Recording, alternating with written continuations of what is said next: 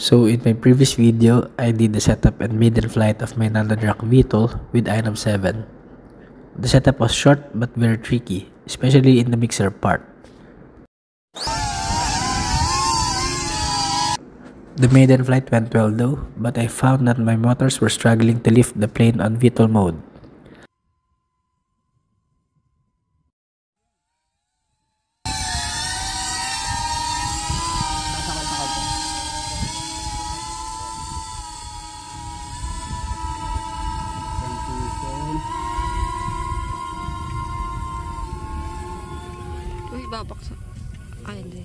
Also, I noticed that it is losing lift during the transition from VTOL to fixed wing.